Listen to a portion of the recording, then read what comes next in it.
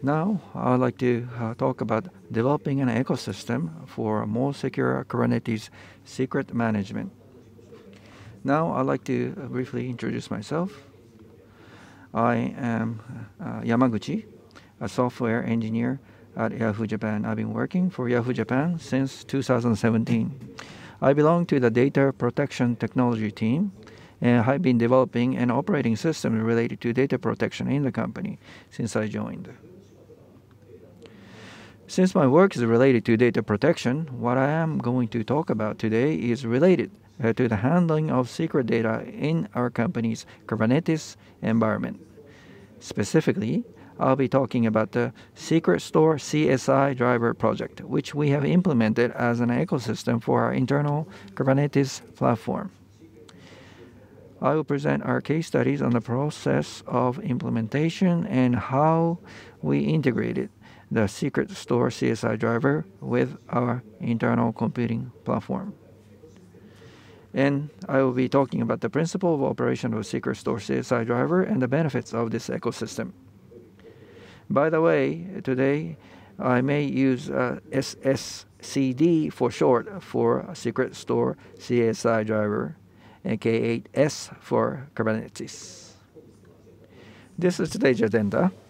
I'd like to first talk about why we came to develop this ecosystem. Next, more details about the Secrets Store CSI Driver, SSCD, then overview of the ecosystem. Now, let me begin by the reason why we had to introduce SSCD as our ecosystem. As a part of our internal data protection, Yahoo Japan operates its own secret manager. In addition to protecting each secret data, it has the same function as a secret manager in public cloud, such as revoke, version control. The types of secret data stores vary widely, including database passwords, API keys, and encryption keys. Secret Manager centralizes the management of many types of secret data in the company. We also have services optimized for each platform to make it easier for developers to use. My main work is the development of various collaborative services and also the operation of Secret Manager itself and the development of new features. Yahoo Japan has many different computing platforms, and requests we receive quite a bit to the Secret Manager constantly from different environments. We have in-house PaaS, FaaS, and also other well-known ones, as well as our own Kubernetes-based development platform, which provides a development environment that developers can freely configure depending on the requirements and the scale they need. Therefore, Secret Manager is deployed on a large scale. We have expectation that it will be used by a significant number of users. Of course, we need authentication authorizations. That's essential. The authentication platform is also used for in-house operation. It's built using Ascend's OSS. Secret Manager is used in conjunction with Ascend to provide appropriate access control. Recently, as the Kubernetes development has become more of a mainstream within our company, the handling of secret data within Kubernetes also needed to be updated as well. But the integration between Secret Manager and the Kubernetes environment was not sufficient, and a more convenient and secure method for developer was a need. And in addition, different platforms have different developer needs. And so we needed a system which can accommodate a wider range of developers' needs. Developer can retrieve data from Secret Manager at any time. Secret Manager is like a safe. If this was the real world, taking something valuable outside the safe and then carry it elsewhere has a lot of risk. You may drop it. Somebody may steal it. So it's a similar situation. If there's no support or mechanism system for developers, they must extract the secret data themselves and carry it with them until the application uses it. So that means that the developer is responsible for the process of usage, and this is really a security risk. in its process itself. So with so many users, it's next to impossible to know what secret management is being done in individual base. And it's difficult to guarantee security. So it was necessary for secret manager administrator to reduce those responsibilities on an individual basis as much as possible. Now I'd like to talk about how we were handling secret data before the ecosystem. The three main methods were used. The first method was to use Kubernetes secret resource. The second method was using a sidecar. And the third method was to use a client library. These are Yahoo Japan specific cases. Each of these methods has its own problems. The common issues was that each method placed a certain amount of responsibility on the developer side, causing their productivities to be impacted.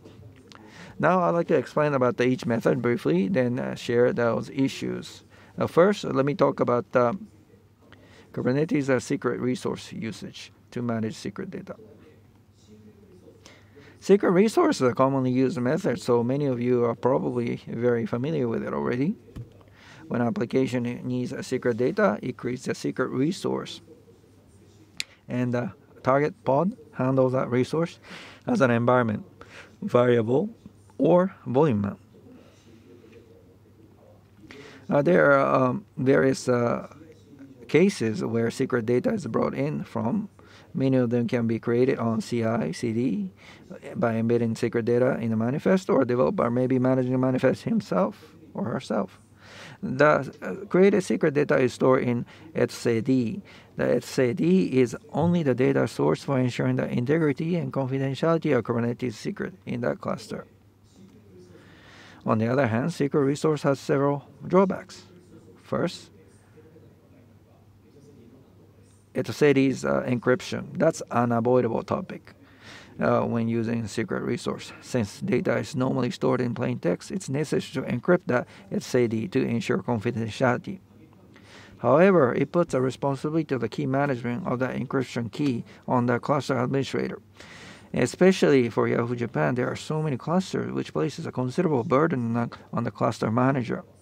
Then data obtained from the secret manager cannot be used as is, and so it was necessary to make some modifications so that it can be used as a secret resource. As I mentioned, it's a complicated process because I need to embed the data in the manifest and other steps. And when processing secret data on CI/CD, it's necessary to prevent the data from appearing in logs. So in many cases, it's largely up to the discretion of the developer. It's even more difficult in a case where the secret data is managed locally, because the developer must ensure the confidential data himself, which can lead to data leaks too.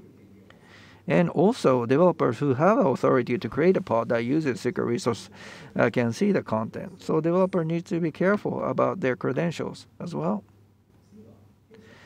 Next, about our unique sidecar usage method for Secret Manager. This sidecar was developed by our team to work with Secret Manager. Application can communicate with a sidecar within pods and handle secret data held by the sidecar.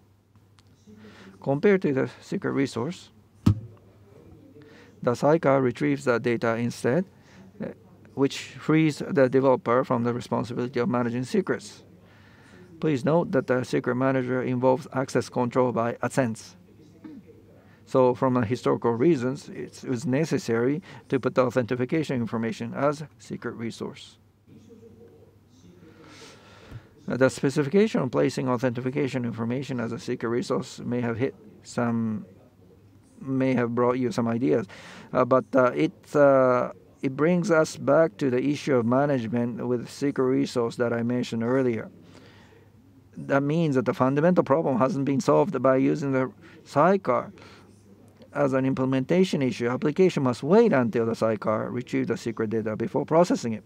This means that the developer will have to add the imperative to sidecar somewhere, and the resource of sidecar itself are also not negligible as the number of pods grows, and so does the number of sidecars, which in turn consumes cluster resource. Next, our own unique method of a client library for Secret Manager, which our own internal team developed. This is more of a straightforward approach. Instead of acquiring secret data by a sidecar, the application itself acquires the data directly from the secret manager. If implemented according to the specification of the client library, the application can work with a secret manager without any effort on the part of a developer, thus eliminating the need to handle the secret data directly. On the other hand, one problem is the learning cost of using the client library, and the cost cannot be ignored since it must be implemented to meet the library specification. Error handling when the secret data cannot be retrieved, network errors and so forth will need to be implemented in the application. And furthermore, the use of client library increases the number of dependencies in the project. This means that the version control and the client library and its updates must be checked on a case-by-case basis. So to summarize, before the ecosystem was introduced, the way each secret data was handled depending on the developer, and the process varied from one person to another person. So in an environment where security cannot be guaranteed without human intervention, there is a risk we cannot ignore. Therefore, it is necessary to support automation or some other mechanism. For developers, it should be productive to have them focus on application development. The ideal environment is one that reduces the burden of secret management and does not require special sidecars, libraries, and modules. More freedom and focus on development should free us from the pains of secret management. So there are several projects we compared so that as an ecosystem, that should be introduced. We studied about it. So we considered the four listed here, taking into account the internal environment and the security measures and the cost of implementation. First, the external secrets operator has the entire implementation for integration in a repository. That was found to be a significant disadvantage in terms of development and management. Shared Secrets is a project with a GitOps premise. We have abandoned the project because GitOps is not recommended in our company and it is not compatible with our security measures. So we gave it up. HashiCorp Vault was also eliminated as an option due to the management and the cost of the Vault cluster itself. SSCD was found to be the most suitable for our requirements due to its simplicity of configuration and advantages of easy integration with the internal platform, as explained later, made it the most suitable for our requirements. Therefore, we implemented SSCD as an ecosystem, and SSCD is the most suitable for our requirements because of its simplicity of configuration and integration with our internal system. Next, I'd like to talk about what SSCD is, which is a central portion of our ecosystem. So first, I'd like to mention CSI. However, a detailed explanation will be a distracting factor from the topic at hand. So I just touch upon it. Container Storage Interface CSI is an API specification for controlling container storage. And the CSI driver implemented according to the specification accesses the storage and connects the storage volume to the container. Data can be used. Storage vendors can develop CSI compliant drivers to work with the target storage by satisfying CSI. It is possible to achieve the same process with the container orchestration methods and Nomad other than Kubernetes. So among these CSI drivers, the one obtaining secret data from an external secrets manager and mounting it as a storage volume is a container is SSCD or Secrets Store CSI Driver. However, SSCD consists of the CSI driver itself and the provider that must be implemented separately. When using SSCD, it will only work when there is a provider that is compatible with the external secrets manager. For instance, AWS, GCP, Azure, each have their own secrets manager, and each of them has a corresponding provider. So if you are using a public cloud, you can use SSCD right away. If you are interested, you can try it out. SSCD does not require development of the CSI driver itself, and processing can be realized simply by implementing the provider. The provider itself does not require a large amount of implementation, and the specification of how it should be fulfilled are provided. The number of interfaces presented is at most 2. Since the implementation is mainly linked with the secrets manager, a simpler implementation is required. This flexible configuration with external integration allows for easy implementation even if the secret manager is on-premise and the implementation is simple. The advantage is that the implementation is simple and easily implemented. This diagram in this slide shows how SSCD and provider work. Generally speaking, both are deployed as a daemon set so that each worker node always has both as a set.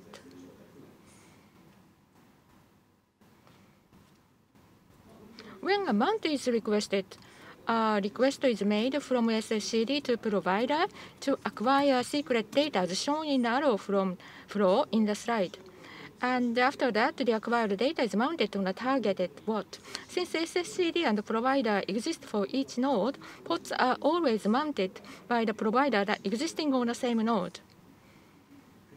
The major difference is that the SSCD obtains the secret data out of sight of the developer, whereas client libraries and sidecars obtain the secret data actively in the port. In other words, since secret data acquisition is supported at the platform level, there is no need to cover the parts of the operation that are covered, such as when using secret resource, or the parts that are not covered by SSCD, such as when using client libraries or sidecars. So I was talking about mounting the secret data, but I will go in a little bit into the details here. SSCD creates the temp PFS area in advance before starting container, and the provider writes the secret data there as a file after acquiring it. From the application's point of view, it means that the secret data can be handled by reading the file. Naturally, the file disappears when the port disappears, so it cannot be reused. The principle of operation is to retrieve the secret data each time a port is created. So the operation of SSCD has security characteristics similar to secret resource. For instance, secret data is placed in the TMPFS area is not written to disk storage.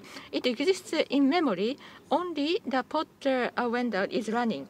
And also secret data, requested secret data can only be referenced by the container. With the secret resource, you can read it if you have permission to access the Kubernetes API. But with SSCD, the method is close to the container, so it's highly confidential.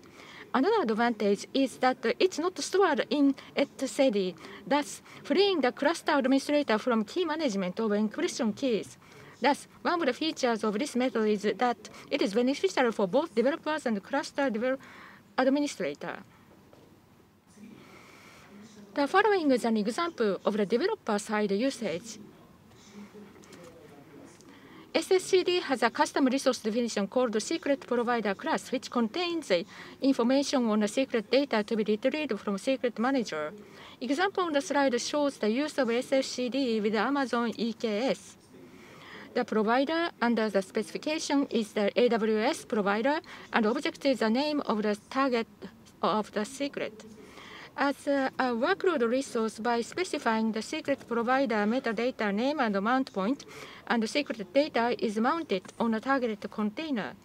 In this way, there is no need to directly describe the secret data in a manifest, but only to declaratively describe the secret name, thus making it secure from the development stage. By using SSCD, developers do not have to worry about the handling of the secret data.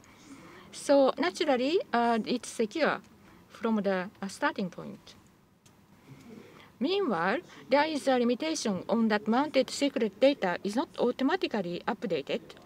For instance, if the secret provider class introduced earlier is changed, and if there is a change in the secret data on the secret manager side, the mounted data will not reflect the change. If you want the updates to be reflected, you need to restart the pod. This is due to the fact that the mounting operation is performed only before the container is started. So this limitation itself is a correct behavior to ensure equality, but it does not address the need to have secret data updated automatically. Next, I will briefly describe how I incorporated SSCD as an internal ecosystem with others. This ecosystem is not generic, as this is example implemented for Yahoo Japan's platform. However, I think it will give you some ideas on how to implement SSCD. In order to implement SSCD as an ecosystem, it needed to work with various platforms in the company. The Secret Manager, authentication platform, and Kubernetes platform work in concert with each other. We needed to introduce SSCD as an ecosystem without any distortion with each platform, without any discrepancy here. Having said that, the provider itself is not a large implementation, so what we had to do was very clear. Actually, the computing platform we are targeting is based on Kubernetes, so there was no significant impact as far as the CSI Driver is concerned. However, the integration with the Secret Manager also requires integration with Athens, the authentication platform. The general flow of the provider process is described in this slide. First, authentication information must be obtained. Then, the target secret data is obtained using that authentication information. Finally, the data is written into a volume. Most in-house computing platforms are linked to an authentication platform, allowing for the dispensing of the credentials on a per-service basis. The credentials are issued in the form X.509 certificates, which in Kubernetes environment are issued for each service account. For example,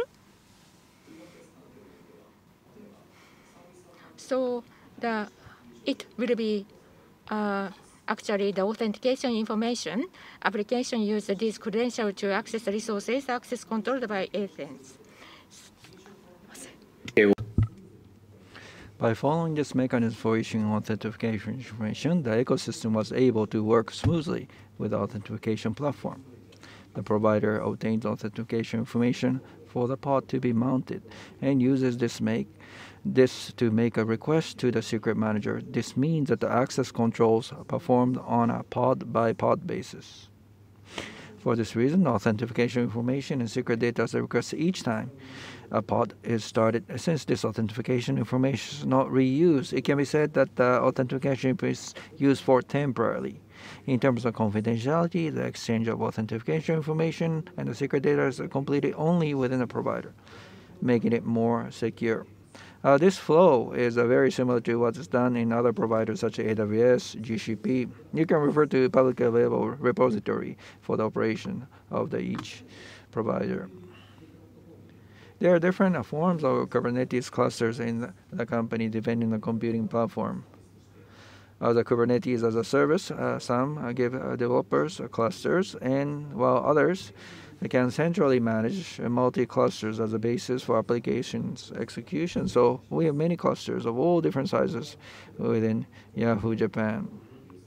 We have had to develop an ecosystem that broadly addresses the use cases and needs of these computing platforms, but as I've been mentioning, simplicity of SSCD's configuration and the provider's ability to absorb external collaboration allowed us to deploy it without worrying about the platform differences. By deploying it as an ecosystem, the acquisition of secret data on each computing platform can be supported from the platform. This also helps to reduce the security concerns on behalf of developers. Now I'd like to talk about the future work. The ecosystem itself has been applied to the production environment on some platform, but still the awareness within Yahoo Japan's low. So we would like to spread the words about the benefits of this ecosystem we've announced this time and encourage more developers to use it.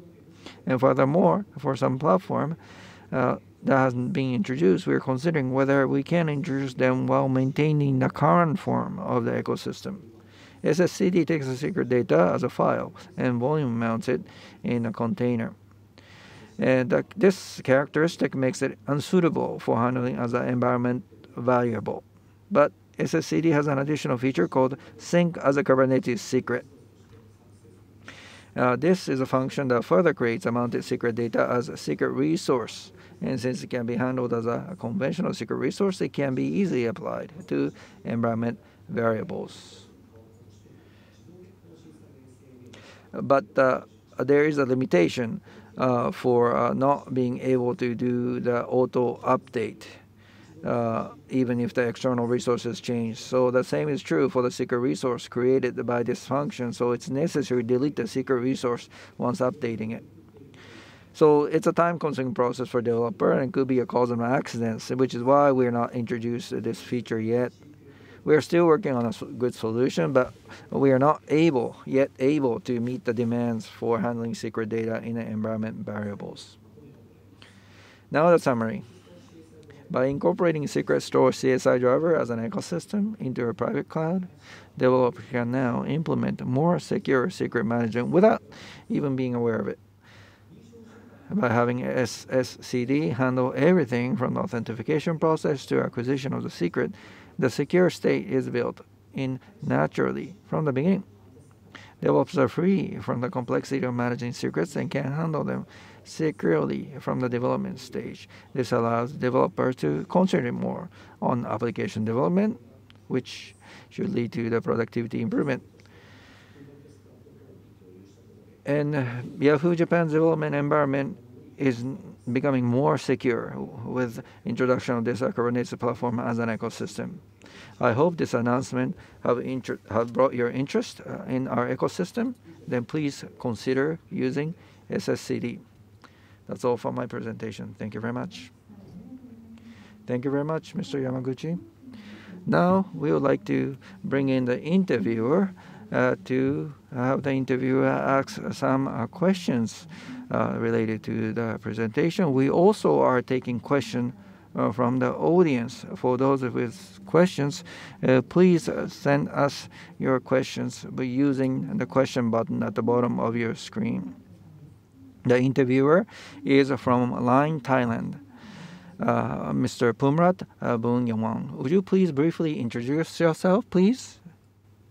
Everyone, my name is Pumrat Bunyawong. I'm working as an SRE lead for Line, Thailand. So thank you a lot for presenter. I have several questions. It's quite interesting topic, the secret management. Firstly, I would like to know what would happen if the pod restart and provider cannot retrieve secret for some reason. What would it work? How would it work? その場合ですと At that time, the pod restart will fail because without attaining secret, pod will not run. So you cannot restart the pod. You cannot start the pod. That case. I see. わかりました。ありがとうございます。そうしますと、次の2つ目の質問です。External secret. So we develop a custom thing in init container to basically pull a secret and mount it into file system. So similar to your approach where the pod got file. It seems comparable. How would you compare that approach to your current one in SSCD? Pro and cons, as you see.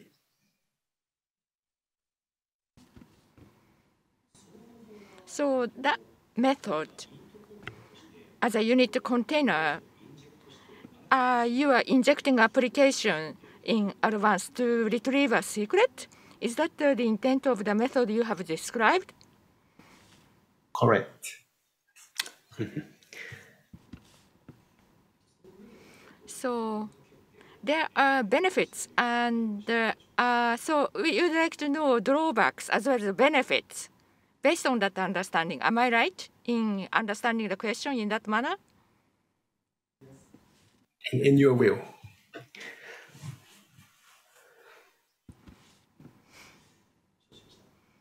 Certainly. So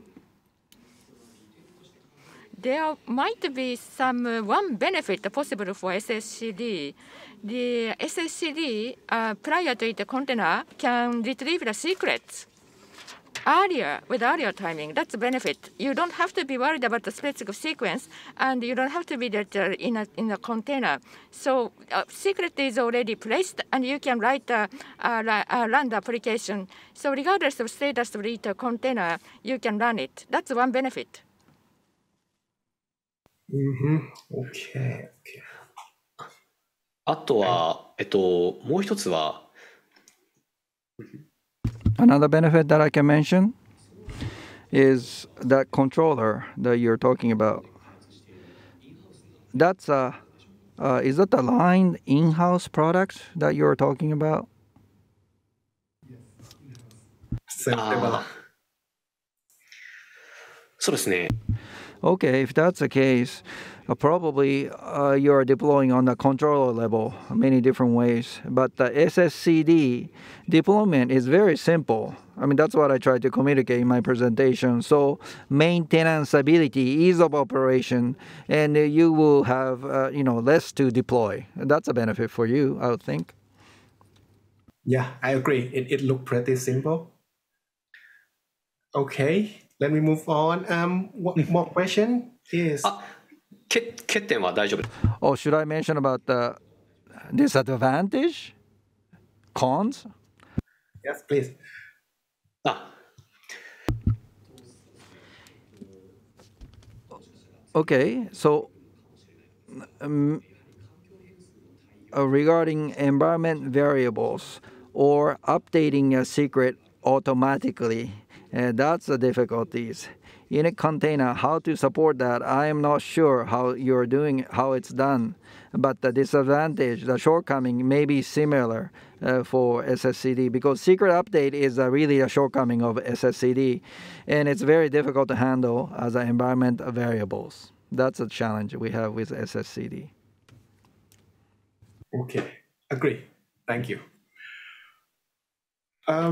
So more question that might be interest is how would the secret update process look like in this end-to-end flow as a user?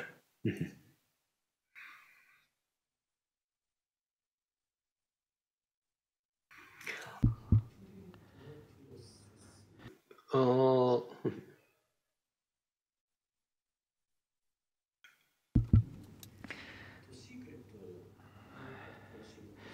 So the secret update process for the user side,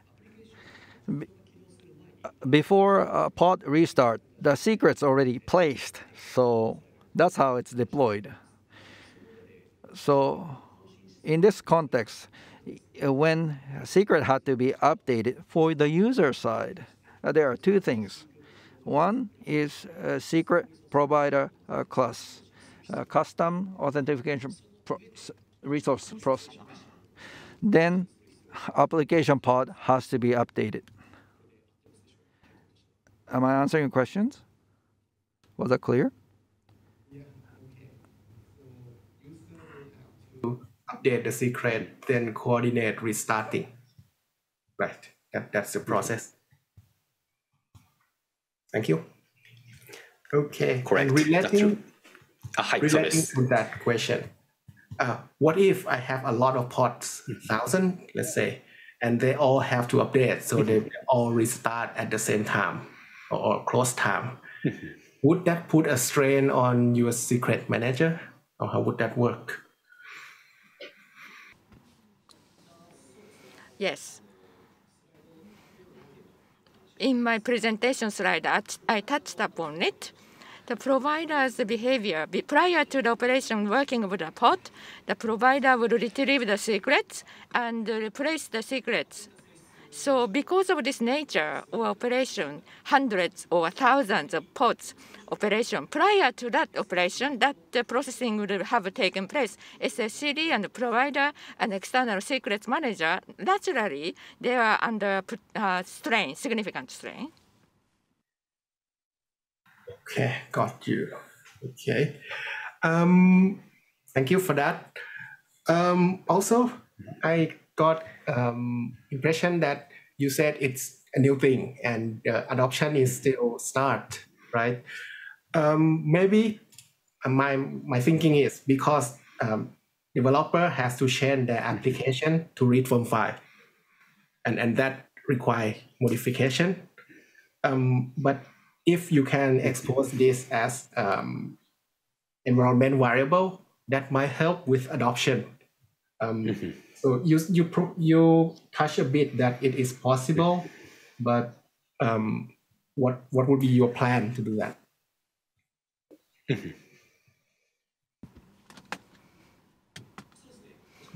For your question, I covered that in my future work section. So you place the secrets, and in a container, in a container, there will be a technical operation to just discharge it to the environmental variable. But like a Kubernetes secret resource, you cannot directly deal with it as an environmental variable. So such additional steps will be needed. And also, the new additions, the secrets, the Kubernetes the process. After the mounting of the secrets, as a secret object, you can deal with and create it as a secret object. Therefore, for users, it's somehow as if that through SSCD, secret resources have been newly created, and as an environment variable, they can use it, but the new function is still regarded as a skeptical operation. They are prone to accident. So we have not deployed it yet. Then what kind of approaches as a saving measure we will have for this item? Still, study is underway. We are still studying. So we cannot share a specific direction to go. I see. So it's on plan. Thank you. And maybe lastly, can you share the system resource of this whole thing? Because it seems to be 2 pods on every node, right? And how would it work at scale?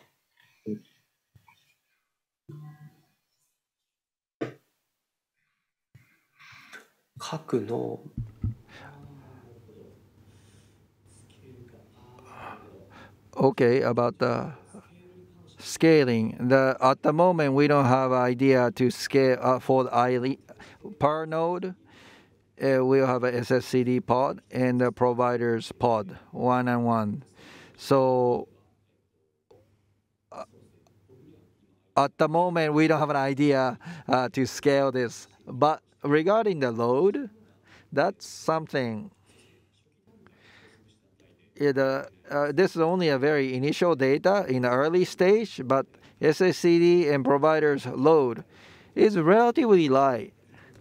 That's we know. This is just for reference. Vertical is a CPU milli, then the horizontal is the number of pods, then more the number of pods, and how much SSCDs CPUs are used, or the providers CPUs are used, or the memory usage. That's we are monitoring. That we have monitored, but so when looking at these graphs, we think it's quite light. So even 100 pod, 200 pods, not much load is placed. But this is a theoretical. This is a theoretical understanding. So we haven't tried that yet. So to directly answer your question, at the moment you're right. Yes, not too many users, and the number of platform deployed is not all that great. So still, we don't have actual experience on being hit with more load. But no matter how many number of pods increase, provider SSCD size should be able to handle. That's our understanding.